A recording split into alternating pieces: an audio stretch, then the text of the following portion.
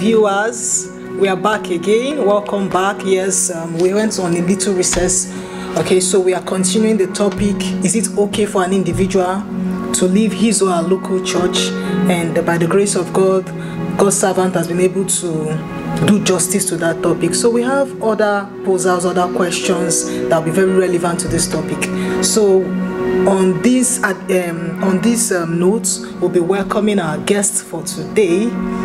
His name is Reginald Ihewulezi. Okay, actually, the person we're calling a guest now, it happened that while we're doing the part A of this, is it okay for me to leave my local church? He asked a question. Yes. So I decided that I will have him join as a guest for this part B. Yes. So come and see that. So you asked the question So himself. he asked the question behind the screen, and he happens to be my nephew. Okay, so he asked the question behind the scene, and that question is very important. And I'd like him to ask the question on camera for everyone to actually listen, and let me see myself answer that. Okay, come. Welcome, Thank you very much, sir, for this wonderful time. Okay. My question goes like this: that changing church, sometimes there will be a church, they will give some criteria one should follow if you want to become a member in that church. So I was like, those criteria they are giving, is it right, or should he just enter church and start flowing with them? What criteria? I think it's very important. Now, if you're talking about criteria for a church giving criteria for membership, wow, I don't see that as wrong. Now, what type of criteria are they? That should be the question. You see, there are some churches that operate like cults. There are some things they call church cults, Christian cults. There are some churches that the criteria there are very, very, that can be very damning to the soul. So any criteria a church is giving as a requisite for membership to you, and the criteria you happen to see that this criteria is not actually pro-Christ, a criteria is not actually upholding the values of scriptures, wow, you know you will be entering a cult. So if that is a requisite for membership, you don't need to be a member, you just need to leave. Are you getting me? So the criteria for membership of a church is actually not wrong, but what type of criteria is it? What type of criteria is it?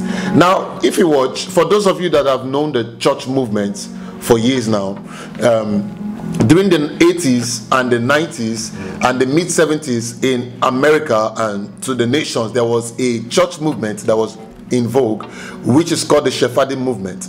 Now, God's servant Derek Prince was part of the Sephardim movement, and the Sephardim movement had to do with discipleship, and the discipleship system was cultic, in the sense that you must come to submit to a leader of the movement, another person submits to you, and they had oaths. They took oaths. Like, for instance, Derek Prince, when his other wife died, he could not marry the wife he married because the brotherhood told him that they don't approve of that woman. So your co-brothers in the faith have to approve of anything you do before you do it. Even if the Lord says do and your brothers didn't approve, that means you leave what the Lord said and do what your brothers say. So that evolved into a Christian cult. It now happened that sometime the Holy Spirit opened the eyes of God's servant Derek Prince, and as his eyes opened, he denounced the Sephardim movement. Now, you know, like today now we have such movements actually coming up in the church today. You see, any movement that, any criteria for membership, any criteria for church membership that does not uphold value of scriptures, you shouldn't follow it sentimentally. You just discard it. You just discard it. So the criteria for membership shouldn't discourage someone that, oh, this church has criteria for membership. No, it shouldn't. It's normal. A church should even have criteria for membership. For instance, in the criteria now for membership, the New Testament, Paul said a bishop shall not have more than one wife. A particular church may tell you that is an error for you to be in a house with a sister alone. If they find that you are in a house with a sister alone, as a leader in a department, you will be removed from your position. That criteria is fine. That is godly. It opposes the value of godliness. So what criteria is it? Is it that, okay, for instance, there are some prophetic churches that may say, for membership, you must make sure that you don't question anything Papa talks about. So even if Papa comes and tells you that Jesus is no more the Christ, then you now must believe that Jesus is no more the Christ. So such criteria, such criteria are not upholding values of scriptures. Does that satisfy your question? Yeah, you have something to say to that? I know. I think like what you just said. Well, my emphasis was actually on what type of criteria. Giving criteria is actually not the issue, like you rightly said. It's now to know what kind of criteria they are giving. Are you getting? Yes, just like for example, now somebody says before you get admitted into a church or before you are welcomed into an assembly, supposed assembly of God, that you must bath in a particular river. Are you getting me? Or you must wear a particular emblem. Or something. Those things are they are unscriptural. Those are extra Christs. Those are ungodly practices. So any church that brings any value to you that is not upholding the values of scripture, please, for sentiment's sake, don't for sentiment's sake flow with it. No, don't.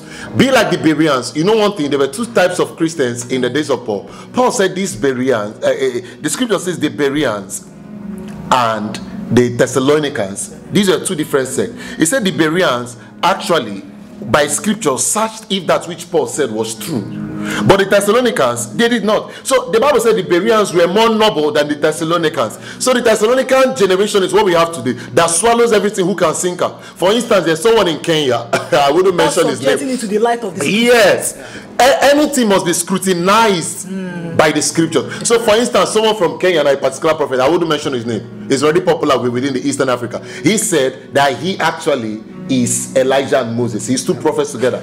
Before, he used to say he was the Elijah that was to come, that he's prophet Elijah.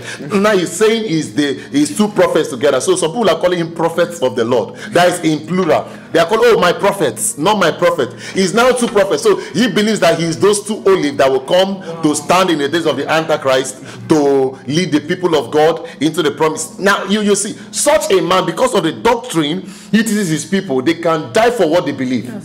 One of the times I tried to write against the practices, some of his members came threatening my life.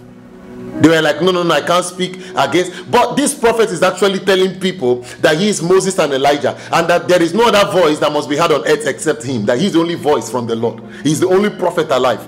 Now you see that does not uphold the values of scriptures. That also brings me to actually, I think there's one that was actually going viral on social media. Okay. The particular prophet, I can't remember his name, but he's actually, I think he's from the Southern America. He forces or he encourages his members or his congregation to eat grasses. No, that's not Southern America. That's South Africa. Oh, South Africa, yes. Okay, so they eat grasses. Some of them take jig and these antiseptic. Okay, I happen to have someone that I discipled, and that person I still disciple the person till now. The person was actually a participant of the fuel drinking movement. They used to drink fuel, eat grass, and the person I'm telling you is a national director of a company. Wow. Okay. Now you see, doctrine is very powerful. Paul said to Timothy, till I come, give thyself to doctrine, for by it you will save yourself and save both them that hear thee. Both thyself and them that. So doctrine is powerful. Are you saying? So you leave a church that does not have the right doctrine. You can die and live for. Yes. If the church is not having the right doctrines, you leave it. So I believe that satisfies the question he put up. So you have anything to say? Is your question answered? Yes, sir. Are you? No. Don't just nod your head. Look at the viewers and tell them my question is answered. I'm satisfied. I'm satisfied with the question, actually. Oh, okay. So we've answered the question. So this is the Ecclesia today. We'll be coming up with more series on many topics around the church. So if you feel there's anything you would like us to speak on concerning the Ecclesia today, you write in the comment section any topic you would like us to address. It's going to be addressed practically by scripture, scripturally, and by the help of the Holy Spirit. So we'll be addressing it. Feel free, write in the comment section whatever topic you would like us to touch on, and make sure you hit the subscribe button.